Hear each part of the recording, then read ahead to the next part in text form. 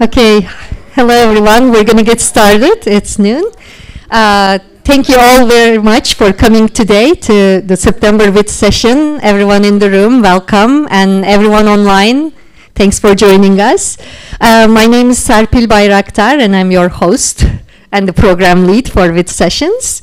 Well, I'm so pleased to see so many of you showed up for this really interesting session. We're talking IoT today. And I have a treat for you, a speaker who's been working in this area since 2005, and she was the first software developer at Jasper. So I'm really pleased to share Suparna's experience with you, and I'm also looking forward to the talk myself. So please help me welcome Suparna Kumar to WIT community.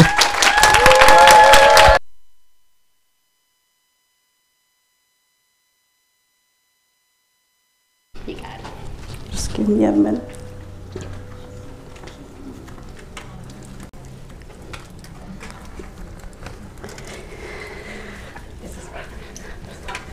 All right. So, welcome everybody.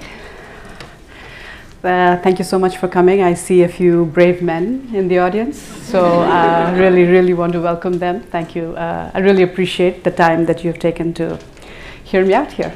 So let's hope I do justice. All right, so here's the agenda.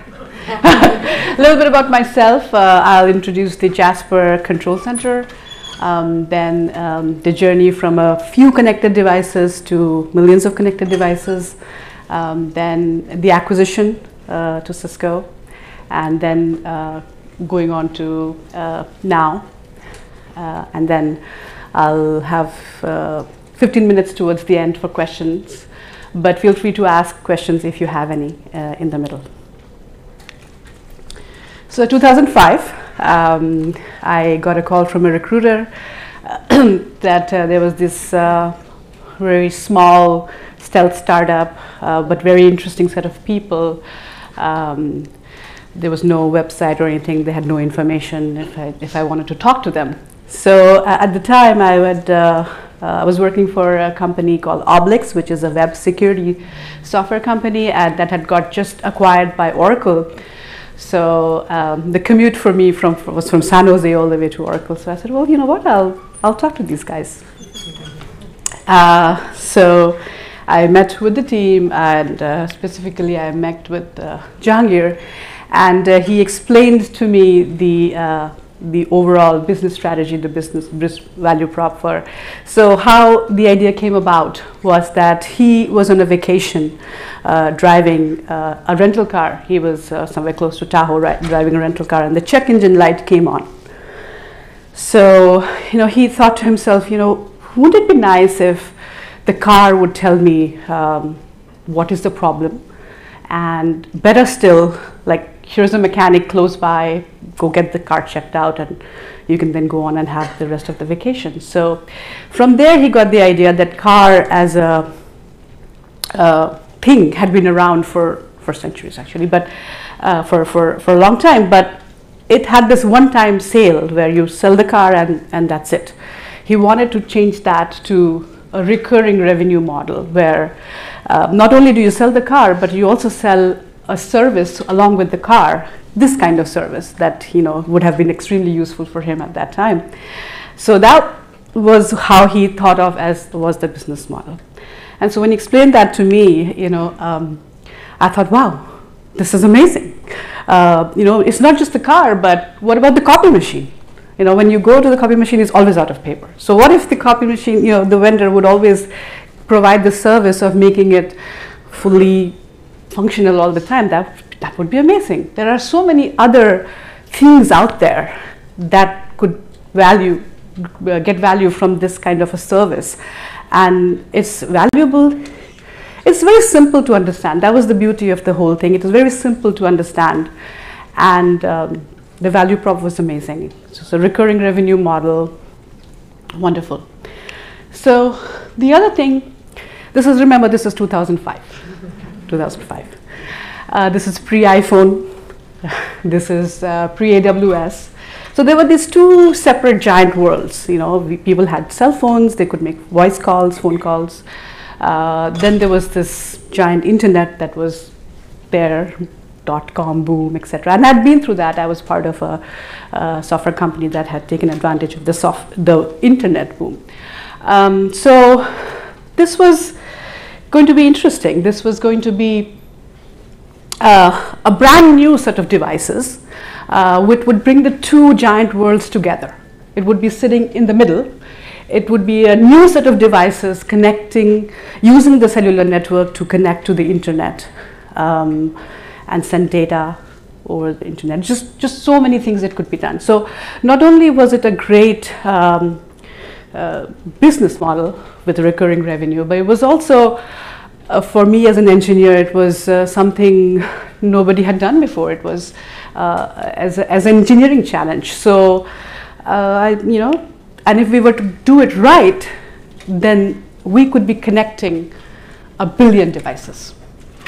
So, I had my, Sheryl Sandberg kind of moment where you if you all know that one, right? You've just been offered a seat in a rocket ship kind of moment. And I said, well, you know what? Even though my son was 1.5 years old, I was worried it's a small startup. I said, well, I got a seat. I'm going to take it. So that's how it got started. So the early days, so this is what we were starting to do. We were going to build a data network, a global data network. So in order to do that, just like your cell phones, there's a roaming interconnect. We figured out how to use a standard mobile operator roaming interconnect, roam on the wireless network. So in order to do that, we actually had to become a mobile operator. So the first name that we had was Jasper Wireless. We acquired some spectrum of Alaska and became a member of GSM Association. We got our own IMSI range, our own MSIs, and we launched ourselves as a wireless carrier. And the second part of it was to control this global data network. And this is where we wanted to build a software as a service platform. It had to be 5 nines available, reliable, carrier grade. And our goal was to build it for scale, to be able to connect 1 billion devices. So that was the genesis of Control Center, how it got started. So what was Control Center going to do? It was going to control these devices. It was going to activate, deactivate these wireless devices, provide visibility if there was a connectivity problem, then give an ability to diagnose the problem and see what's going on with the network. Why is it not able to connect? Of course, if you're using the network, we want to bill for it. So make sure we are billing. And also along the way, these are IoT devices. So unlike the cell phone, nobody really manages it personally. So we wanted to have automation around it so things could be managed automatically. So this was what Control Center would be doing, and for doing this, we would get a recurring revenue. So the early days. So before I get into more details, this is a diagram of how a device, this has a SIM card in it, much like your cell phone. So just like the cell phone has a SIM card, the car in this case would have a SIM card in it. It would connect using the wireless network. It would go to the cell towers, the cell towers go to the wireless core network, and then it would hit this box called the HLR. So this is the home location registrar. It's an important component of the wireless network where you keep all the SIM information. So this allows access. So it has the authentication keys, and given the SIM, it will allow the SIM to either access the network or not access the network. So I just want to introduce the HLR. And the second thing is the GGS. And once the authentication part is done, then if the device was going to set up a data session, it would go through this thing called the GGSN, which is the GPRS gateway node, and this is where the data session is set up. Once the data session is set up, the gateway node also uses the radius protocol to do one more authentication check. And after that, once the data is set up, the device is then ready to go and go to the internet, download weather, whatever, just go to Google, whatever you want to do. So that's how it works on the cellular network. So what did we do? So the first thing I built, I'll talk a little bit about the stuff that I built. I joined on the 1st of November 2005, and we had 3 software engineers, and Amit, who is sitting in the audience. So there was 3-4 of us, and then what did I do? So like I said, I came from a security software company, so the first thing I did was to build a security framework for Control Center, so role-based access control, as well as the overall security. So that's the first thing I did. The second thing was to figure out how to integrate with the HLR. We were using an Aperture HLR at the time, and so it was not the era of APIs. So there was some basic stuff, but we had to work closely with the vendor and kind of figure out how we in real time provision and allow access, etc. So that was where the deep integration pieces came from. The third thing, so one of the things that we wanted to do was have everything as real time. So I talked about the GGSN, right? This is where it keeps track of the data sessions. So the GGSN creates these CDRs, which is called data records, which is then used to bill the subscriber if they use the network. So most of the and then charging gateway is a gateway that will receive these CDRs. So most of the available charging gateways would work in batch mode. You would dump the CDRs into a file, and when you're a startup, you have to make some important decisions. Are you going to build the software? Are you going to buy? Are you going to do both? So on one side, you can buy and system integrate it, or you can build it.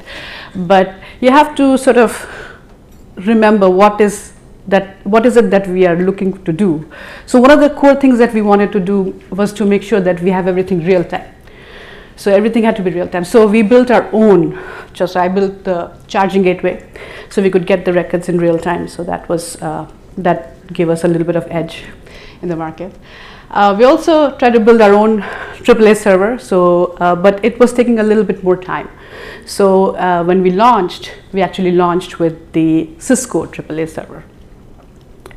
But over time, again, to be low cost, to have real-time visibility, more access and more control, we have built our own AAA server, and we kind of replaced Cisco's AAA server over time. So March, this is the day we launched Control Center.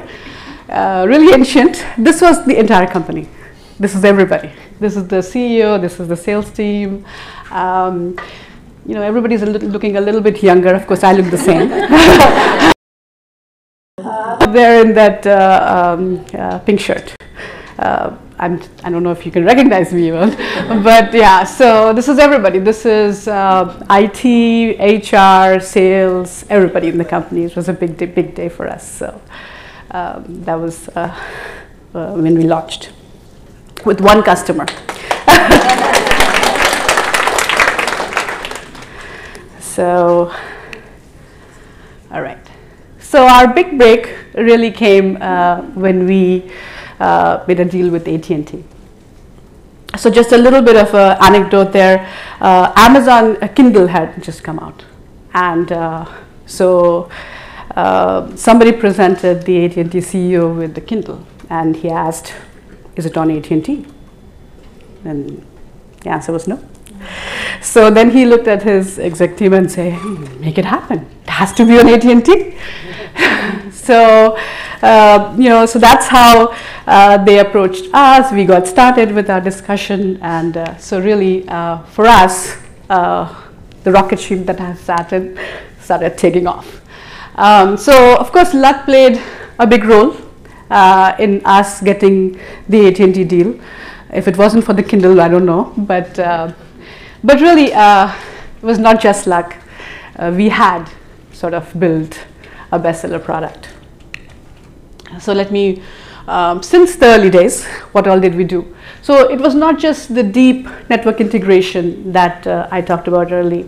We also built a very intuitive UI, which was working with real-time data at scale, which is a fairly hard problem to do. We also had global APIs that enterprises could connect with, large enterprises could do. We also had built up our data-driven automation engine, also working at high scale with high volumes of data. So all of this made for a very good product in the market. We were way ahead of our competition, and that is what enabled us to work with AT&T. So let me walk you through some of the design principles that we used to guide ourselves throughout the journey. So as I mentioned, the first goal was to have a carrier grade 5 nines availability product. So it is not just the features, but it's and not that it would work at scale, but it had to be reliable. If people were going to use it in their cars, and if they had to use it in mission critical devices, it had to be reliable. You had to have a good reputation. So that was the goal. It had to work at scale. And also, we had to innovate very fast. We had to innovate quickly and keep up with the market. We also had to build to sustain, because whatever technology choices you make over a long period of time, it is going to change. So we had to build to make it sustainable for years to come. And anything at scale has to be built at low cost, because you can never really scale if your cost is high. So these were the guiding principles. I talked about some of these things. So just walking through, what does it mean really to have 5 nines? What does it mean? So just if you do the math, it means that you can have less than 1 second of downtime per day. That has to be by design. It doesn't happen accidentally. It has to be by design. So that was everything that we designed had to have that in mind. So building a system for 1 billion devices, how do you do that? It seems daunting, right, when you get started. But just using core computer science principles, divide and conquer. So we said, okay, well, we don't start to build a big system for 1 billion devices. We start take a container, make it scale for 10 to 20 million devices, and then we run out of that, then make another container. So that was how we thought about it, concept of pod. So there was a computing pod. It would scale to 10 to 20 million devices depending on how many we wanted to support, and then we would add more pods as and when we needed, and then we could have 100 pods, and then that way we could get 1 billion devices. So that's sort of the overall understanding of how we started doing this. Rapid innovation, the software as a service platform, we have been doing 3 weeks release cycle from the very beginning, from 2006. Every 3 weeks we update our software, and it has, even till date, I have many familiar faces in the audience from the Jasper team, so they're all nodding. We have been doing 3 weeks the whole time. And sustainable, it had to be sustainable. So when you do these releases, they have, and make sure to have the 5 nines. So it has to be disruption free. It has to just work. So I'll give you a little bit example about technology choices. When we started with Oracle database. So as we started getting a lot of data, especially the diagnostics data, which scales at 10x per device per day. So we said, well, Oracle is not, relational database is not a good fit. So we built our own data store. We called it Jasper Vault. And this was a key value pair in memory database. You could access it quickly. It was fast. And then after some time, Redis and NoSQL became really popular choices in the market. So we said, well, you know what, let's go to Redis. So we started using, we moved first from the database, we moved to our own implementation, then we moved to Redis. But even with Redis, we were having difficulty scaling at the volumes that we were getting. So we were using this Lua script, but then that wasn't scaling very well. So we looked at the Redis source code, we customized some of the Redis function, and with that, then we were able to scale to the level that worked for us. So what I'm trying to say is that what we did is along the way is that we started simple, started with simple choices, but then we were not afraid to get into the nitty-gritty of the details. If you're using open source, then be comfortable with changing open source, scale as you go, solve those hard problems and kind of design for it. So that's really, over time we are constantly upgrading. Low cost, I mentioned some of the key core infrastructure pieces like AAA server, charging gateway, all of that. We built it ourselves.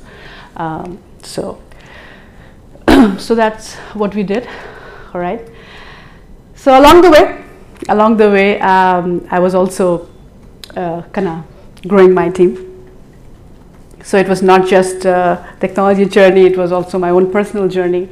The first hire is a very, very special hire. Took a long time to hire this person. And there were some trade-offs to be made though. So I interviewed many people. And the person I eventually ended up hiring, he's amazing engineer, really sharp, really smart, but he had some challenges, some communication issues. But so when we were doing the interview, it was not a unanimous yes. People had doubts, but I kind of followed my gut feeling. I said, this is the person we need. This is the person who is going to make things happen for us. And it was really something that paid for us. He was a remarkable engineer. For years, I've relied on him. And not just me, actually. He was a go-to person for the entire company. So it was great hire.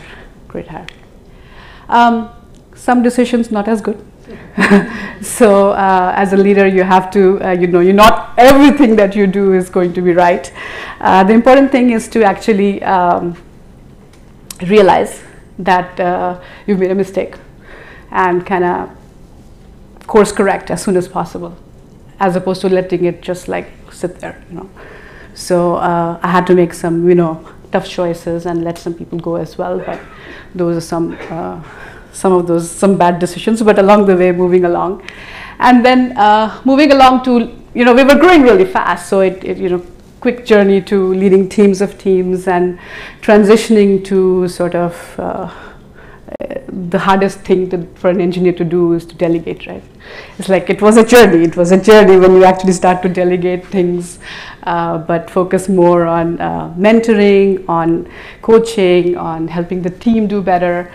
And along the way, something I realized is that I love working with people, the engineers, the people, as much as I love working with technology.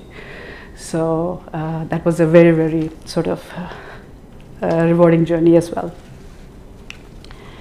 Right. So with AT&T, we started to see this wonderful, powerful network effect. If we were good enough for AT&T, we were good enough for a lot of the other wireless operators out there. So they chose us, and our global footprint grew bigger and bigger all across the world. With these operators, we started to see all these big companies like Coca-Cola, GM, Uber, a lot of great companies, ChargePoint, etc. So they all started to come on our platform. So we started to really take off. Right. So this is end of 2015. So we were, widely known as the IoT cloud platform leader in the industry. We had been innovating for 10 years. And we had about 405 people in the company. So this is, And we had began to see this hockey stick increase in our number of connected devices. So there were about 20 million devices connected on our platform, and it was really quite amazing. So we had thinking about going for IPO. We'd filed our S1, but then Cisco came along, and we felt that with Cisco's power, with the distribution and all of that, we would get to our vision of 1 billion devices faster. So that was, it had taken us 6 years to grow 50x from 0.4 to 20 million devices, and we really wanted to escalate that. We wanted to do it quickly, so grow another 50x over the next 10 years. So that was around acquisition. So after that, this is where we are now. We are today. So 2.5 years, 2.5 years since acquisition, we've grown about 5x. We hit 100 million devices connected last month. So really excited about that. And so big milestone for us, but of course we're not going to stop there. So we'll just keep growing. And looks like it's doable, right? Doable? All right. I'm pretty much on time, so if anybody has any questions, I'll take them now.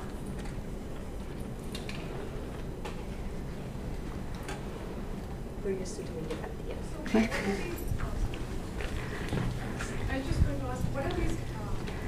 What are the various devices? I know cars is one of them. What are the other devices? Yeah, so there's all kinds of devices. There's cars, there's home security, there's Uber, the drivers, the Uber devices. There's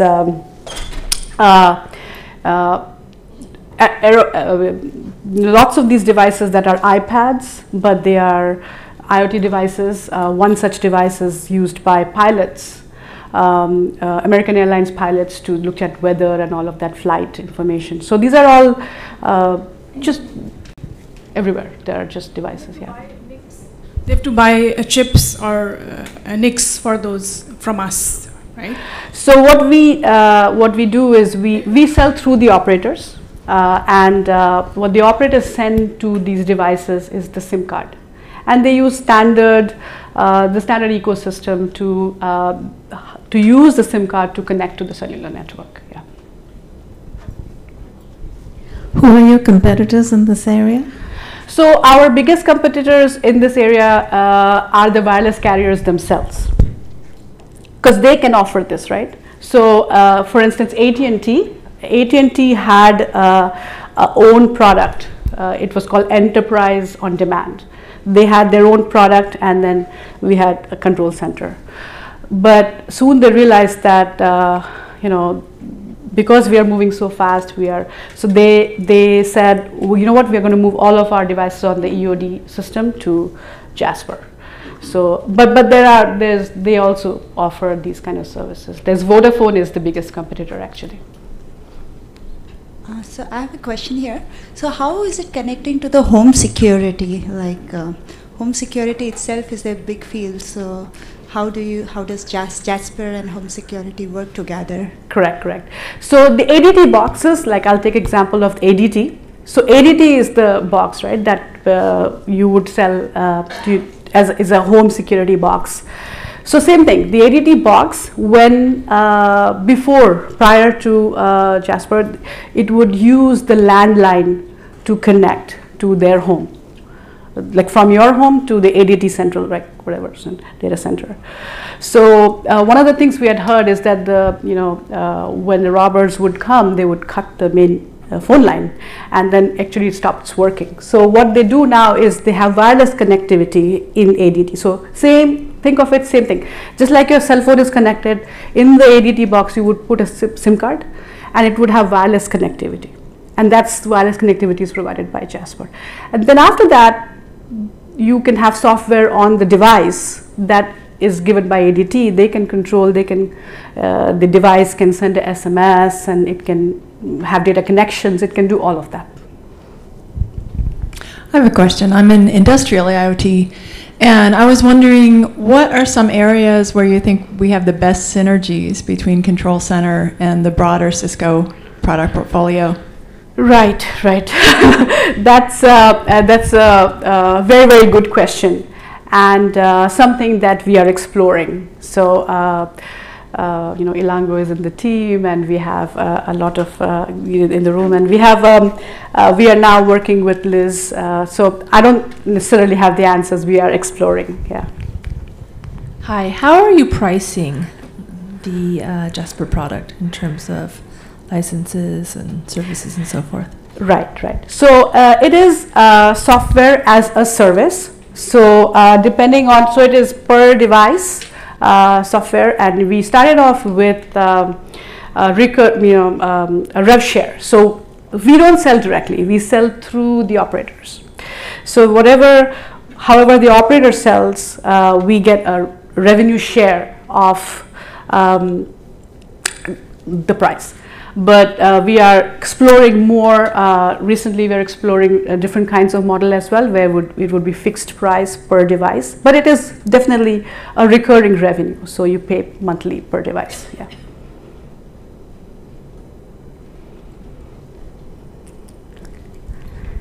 Who gets a bigger share, cellular or you? What do you think? Either way, I think the cellular will take a big chunk, and will that be a problem for you? Can you repeat? Yeah. If they don't speak to the Sure. microphone.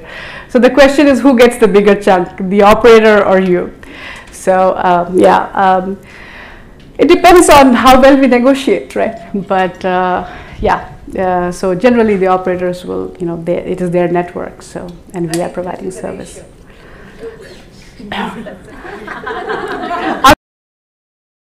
All of that information, so yeah.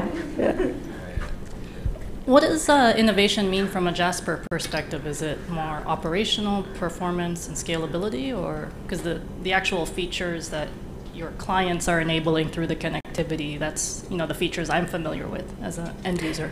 Yeah, so the answer is all of the above, So there are certain features that are used by, so if you think about it, we are running a service, and we sell this service to the operators, who then sell it to customers like Amazon or ADT or them.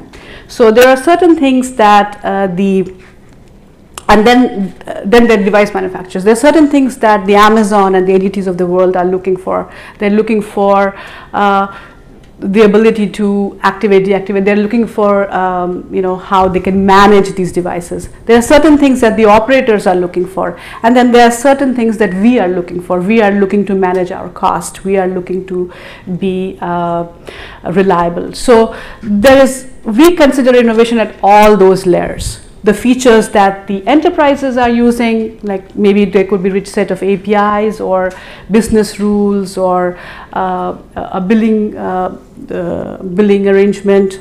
That is that we also look at technology innovations and our ability to offer more diagnostics or big data analytics or all of that and as well as a lot of the innovation comes from like I mentioned, the data stores, right? How are we keeping our cost within our control? So we have to take advantage of technology to make those things happen at large scale, high volumes, and reliably. So it's innovation in all of these areas, as you rightly pointed out. So yeah. So as IoT devices inside cars get more and more common, so they're talking about like devices talking to each other, whereas most of the stuff that you showed where it kind of goes back to the central, how does that model change as you have different devices? So may not be just car and car, it could be, I don't know, car and something else. How does that change, like how you would deal with such devices? So our model is the device talks to the central. And so, but you could use the standard, for instance, you could use SMS. like device to device SMS. So it'd go to the hub and come back to the other device. So that would how we would think about it, but not sure. Yeah, we don't do peer to peer. We do device to the central. Yeah. So, how many devices are there currently now? I know this is just a subset. So, of the larger pie, how big is it and how is it growing? And then also, how is this connected to our enterprise networking strategy with campus and IoT and all the mobile devices proliferation? So, how many devices are there overall in the market? That's the first question, right? So, I think 100 million. Somebody else knows the answer? I don't know. I know the answers to those questions. I believe there are about there are projections that say 60 billion, 80 billion, like that in 2020, but I'm not exactly sure how many they are connected today. Okay, I have right here. Yeah, so I have a non-technical question about culture. Yeah. So you said that you were like small and very innovative, and then you decided to join force with a powerhouse like Cisco. So what was your like rosy vision of how the simulation would happen, and when you kind of hit ground, how was the reality? Like just to get an insider's perspective, because like there are integrations and not all of them go as great as the success we've seen with Jasper. I want to remind you we are live streaming to YouTube.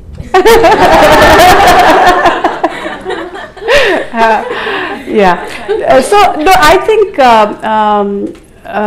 like I mentioned, the reasons for us to come on board with Cisco was that we would use we would be able to leverage Cisco's resources to fast track our mission of going to 1 billion devices, right? So, and the other thing is that Cisco does acquisitions really, really well. I mean, we at least felt that it was quite seamless. It happens in phases.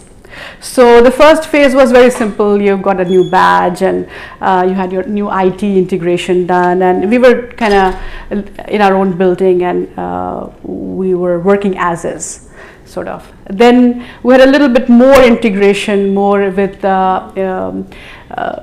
security compliance and all of that Cisco is very well known for. So more getting compliant with the processes and all of that of Cisco. So it was a slow integration, and then fast forward to now, we moved into the Cisco building just last month, actually. So it has it's not all at once, it is slowly happening. So you get used to doing in a certain new way, and then a little bit more happens, and then you get used to a certain way. So I think that has helped a lot with the overall integration and keeping the team not feeling like too many things are changing at the same time. So one change at a time, you get used to it, and then another change, and then over time you start to feel that, yeah, we are part of Cisco now. So that's really what has been happening, and I think it has been done quite well. We are now getting to the point where we will be integrating with the larger Cisco ecosystem, how industrial IoT works, how the Kinetic team has been working. So we are now getting to that phase. Question right here. Hello. So I saw that you had a slide on a 3G network, and we already went through 4G, LTE, and now we're coming to 5G. That's right. So now that we're going to 5G, what are the plans? What are the changes in strategy, or how do you plan on to leverage everything that's coming with 5G with Jasper? Right. So like I said, the landscape when we started was actually 2G, and then we went to 3G, and then we did LTE. So we are designed for change. We are constantly making changes. So when we started off, we only did the integration with the HLR. There was no LTE at that time. So when LTE came along, we also did the integration with HSS and sort of added that to our portfolio. So we done that. We also did more of real-time integration with the PCRF and others. So we are already talking about integrating with the 5G network elements. We're exploring that, and so 5G is still sort of baking. It's not fully out there. There is nobody really fully deployed on that. So we are planning. We will. So our infrastructure is designed for change, and we'll just add those layers as we move along. Yeah. Thank you. We have a question on the WebEx. So massive amounts of data is generated by these billions of devices. Does Jasper Analytics arm publish or share this information in terms of gigabyte per month? And is this information available like to consumers or like by segment and also like by types? So the answer is no. We don't make this data available to anybody at the moment. And we also, so we are like FedEx. So you have a package that goes from one place to the other. It uses our network and the packet goes. So we don't actually peek into the packet and see what's in the packet. But we do have data on how much, which device, what is the average bandwidth that the device is using and all of that. So this metadata, it is not analytics data of the device. So we have the data, we don't actually publish it anywhere, no. We have a question right over here. So as more and more devices are getting connected, right, as you mentioned, there are a lot of packet movement happening, right? So it's definitely intensive operations going on. So how do it's currently working, and what are your plans to scale it to 100 million devices? We are already working at 100 million devices. So 1 billion devices. Sorry. To a billion devices, right? So that's why very good question. So like I said, our initial design is to break the big problem down into smaller set of problems, right? So a billion devices is not connecting all in one area. So we have these concept of pod, which is a container, and it's two DCs, active, passive, and so each pod is meant to scale up to 10 to 20 million devices. And we are already running at that scale for a couple of the pods, because at 100 million, we've got one pod. We've got 15 plus pods all over the world. Majority of our pods in North America, some are in China, some are UAE. So we've got, and a couple of them in Europe. So we've got a lot of these pods. So each pod is built to scale, and we continue to increase that for 10 to 20 million. So if we need more, we put another pod up. That's the design. Hi, Suparna, I have a question. And you were doing SaaS before SaaS was a thing. Yes. Exactly. And let me ask a very tricky question. And I understand you do database update, or even a database technology update without taking a downtime. How do you do that? Right. So everybody got the question, right? So we are doing database upgrades without, we update the database schema without taking a downtime. So when we design our product, when we do our deploys, a very core function of it is that it has to be forward and backward compatible. So we have one release, and when we do the next release of the same code, we assume that the database could be one release forward or whatever. You can't plan for forward, but it has to be backward compatible. So, and it has what we do first is we upgrade the database. So the old code is still working on the new database schema, and then we upgrade the code. So it is done like that. And if it doesn't work, then we roll back. So, yeah.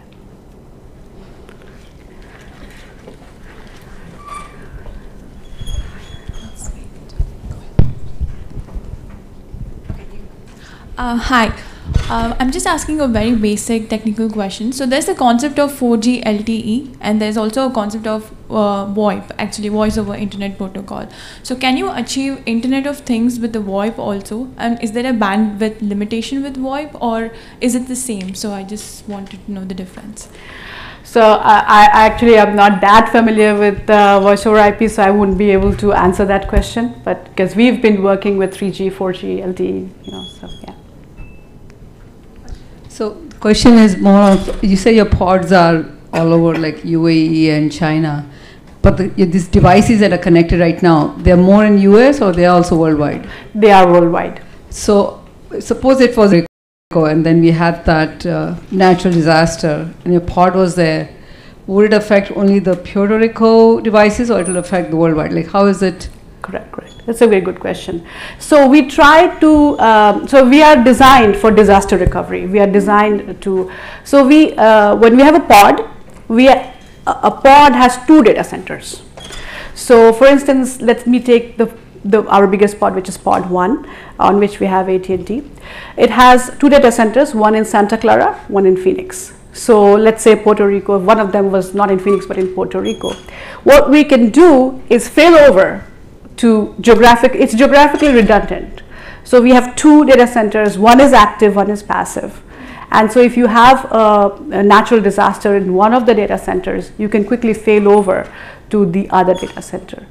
So that would be the first line of defense, and we've done that sometimes, even not just for disaster recovery, but maybe there's a problem in that pod, in the data center for some reason. So we, in order to remember, we have very little time where we can be down, so we have to be up all the time. So that is the first set of regard. And to answer your second question, would only Puerto Rico users be affected or everybody else? So it depends on who all are sharing that particular pod. So AT&T data is very separate from China Unicom data. The China Unicom data is kept in, it is in the China data center. So they will be complete, we call it a blast radius.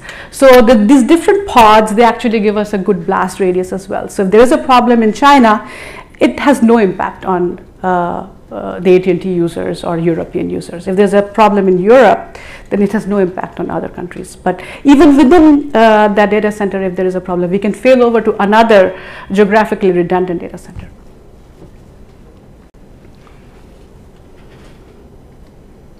All right.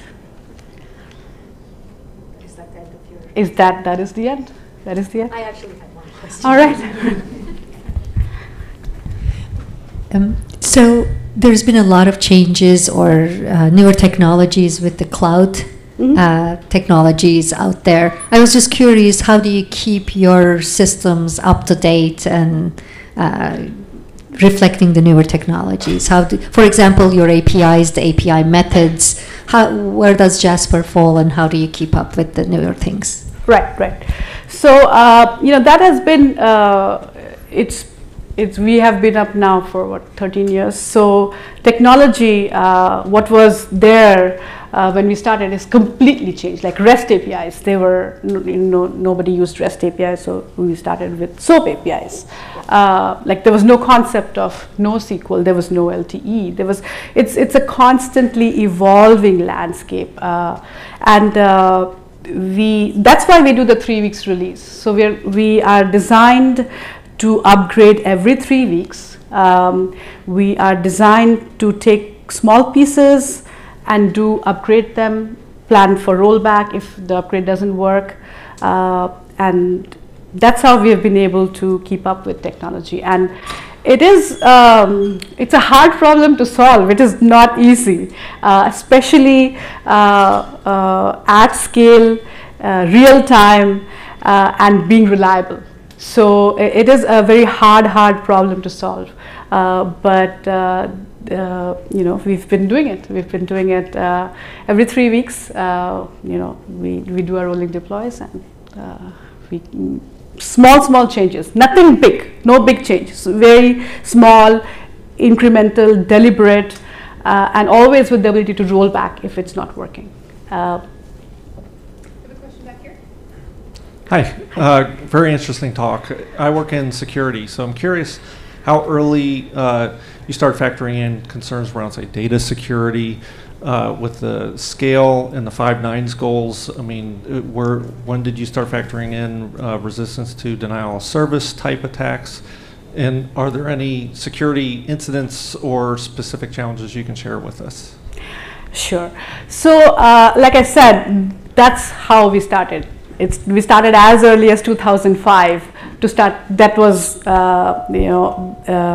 overall, the security infrastructure was put in place in 2005.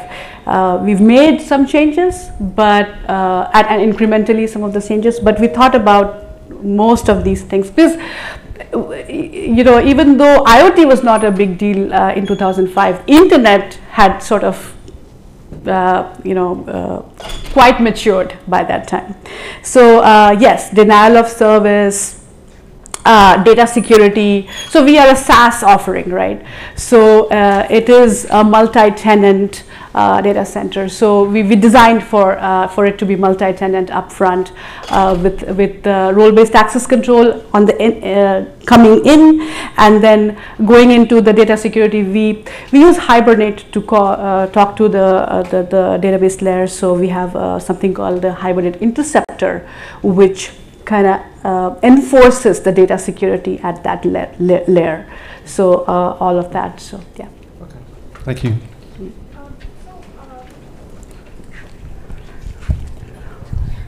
Trying to distinguish between Kinetic platform and Jasper, because we have a lot of customers who have mobile who are mobile connectivity, and then there is other sorts of sensors which are not mobile specific.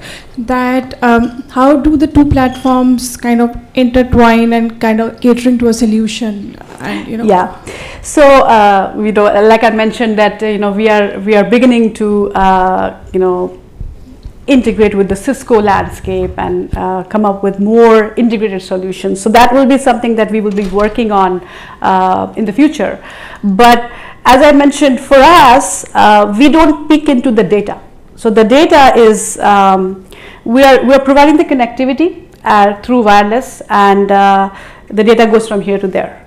Now, if you couple that with what Kinetic does, they offer other ways to connect. They offer ways to understand the data, I believe. Also have applications that can analyze the data for you and come up with more insights. So I think it will play really well together. So we'll do that in the future. Question on Oblix? So we want to know, say, with a lot of these IoT networks, how do you scale for things that need light bandwidths versus large bandwidths with higher numbers of connections? So just how do you plan for these different peaks? Right. So for instance, a connected car or a connected laptop would be using large amount of data, right? Whereas a simpler, more like a home security device is not going to use that much. Some of them are mobile, some of them are fixed. So some of it is capacity planning. So a lot of it we handle by capacity planning to look at, that's why we have this concept of the pod, right? So how we, what is the capacity that we can support for these set of devices? So we intermingle all of that, and then we come up with an average capacity for a pod. And if you exceed that, then you go to the next pod. So some devices may be using high bandwidth, some may be very low in there.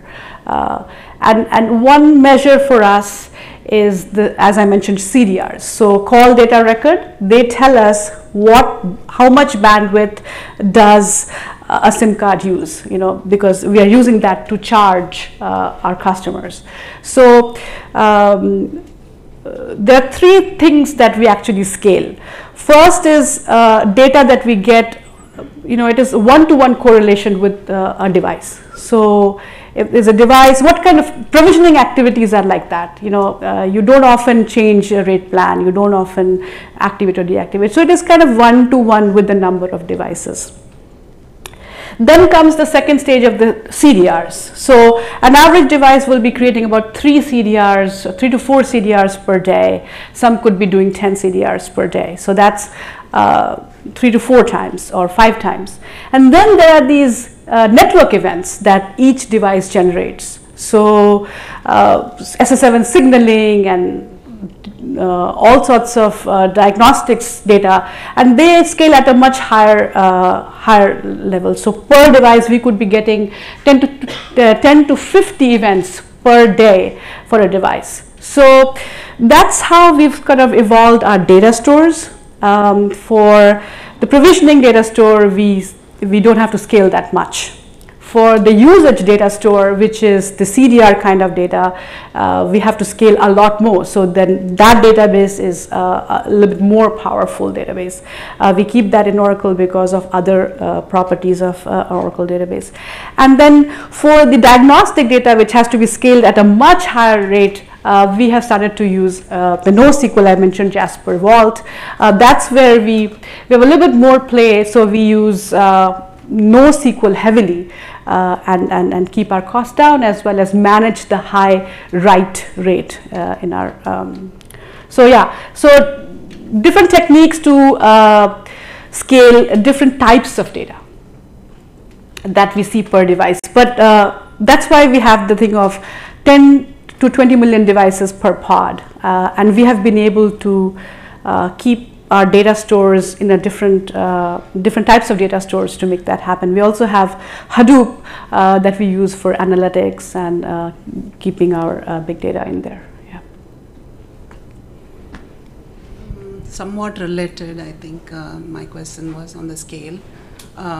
So you mentioned, I mean, you are already at 20 million devices, right? So 100 million devices. A little different. Yeah, so my question was, did you design for that level of scale, or did you have to change your design in between to accommodate as you go?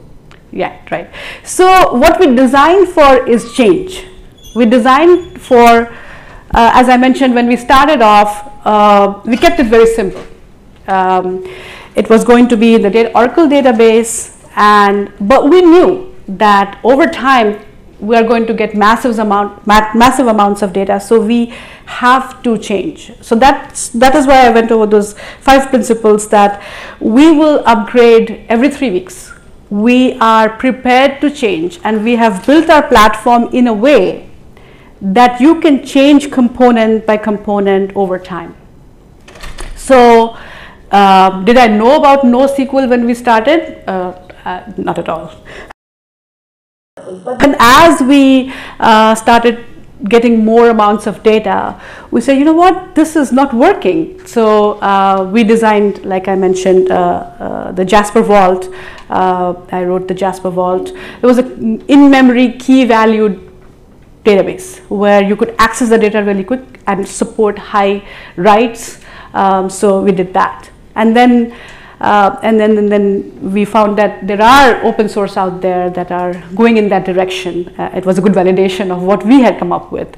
And then we did an analysis of all the NoSQL solutions out there. We looked at MongoDB, we looked at Tokyo Cabinet, and we looked at Redis, and Redis was the one that we decided.